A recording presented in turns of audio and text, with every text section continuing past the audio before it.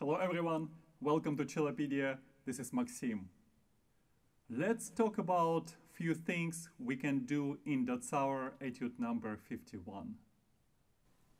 This is such an amazing etude. A tough one too. You will have to make more than 200 shifts, 243 to be precise. Most importantly, make sure that your grip left hand is fairly loose. That means you're not pressing too hard with your thumb against the neck of the cello. That will require special attention. So when you work in a slower tempo, after you figure out first few shifts, you will have to remind yourself to constantly check if your thumb is loose and relaxed. Another very important thing to work on this etude is your ability to imagine the next position before you have to make a shift. Let me give you a few examples how to work on this. A shift to the second position at the beginning of the second measure.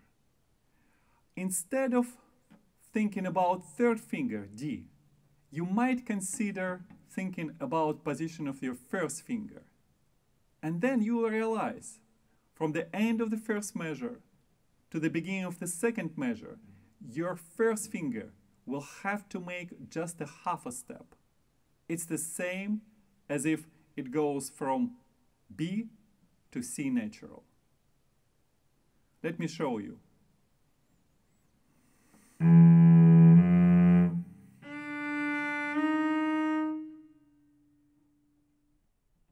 What I did is I just thought, okay, it's time to move 1/2 step up.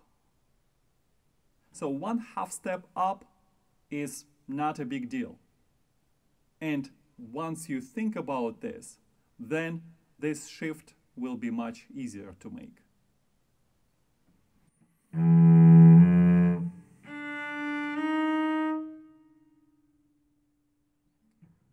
This was fairly easy shift to master, but let's talk about more difficult spot. This is the second page and of the 6th line. You start in a third position, E natural, but then after that you have to make a shift to F sharp. And 1/8 note later you have to go back. So what you have to think is, I have to make a half a step shift down and then right away half a step shift up.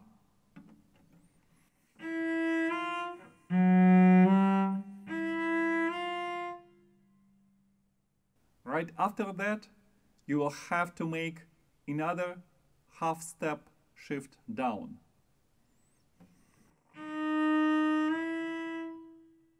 to D sharp. But then you stay in the same position to play B.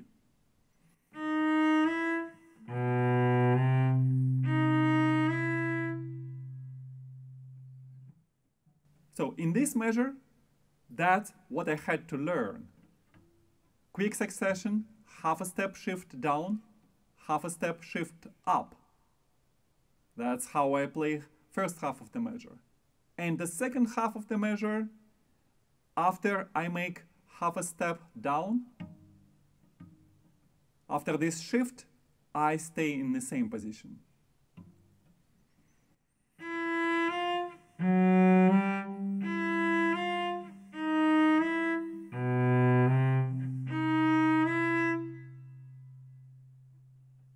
After you spend some time doing it in a slower tempo, then it will become much easier to do it like this.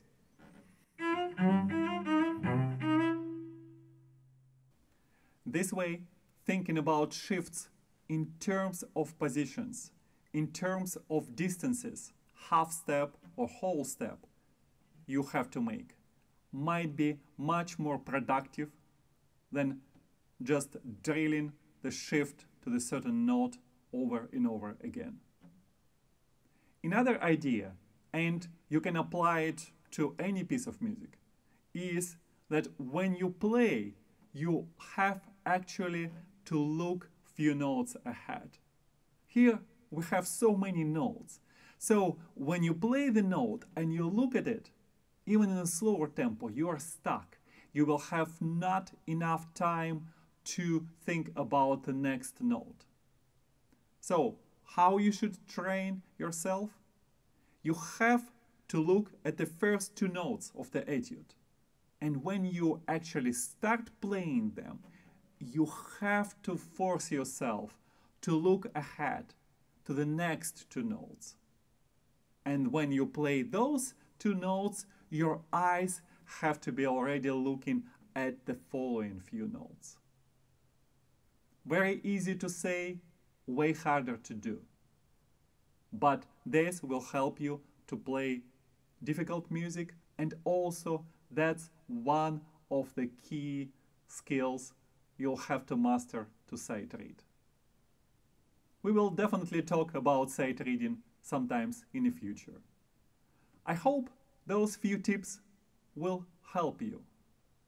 But of course, nothing can replace work in a slower tempo.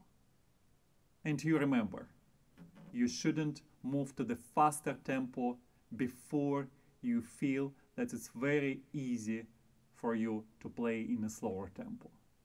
Otherwise, what we'll be learning is to play under stress. For sure, your left hand will be way more tense, and you will have very little chance to make those 243 shifts well.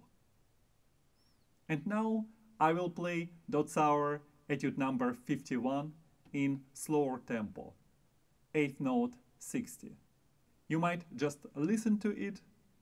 You might decide to play alone, probably not from the beginning through the end right away.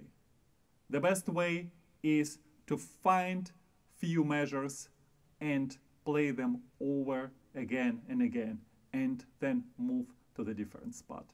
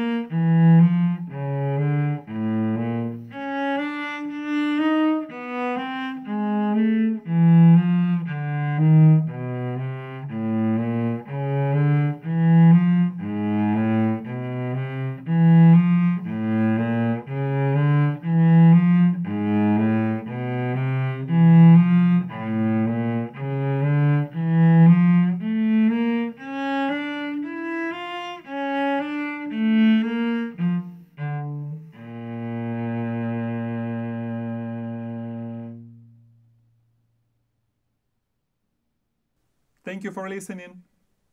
I'm sure you will succeed. And come again soon. I will play more cello music for you.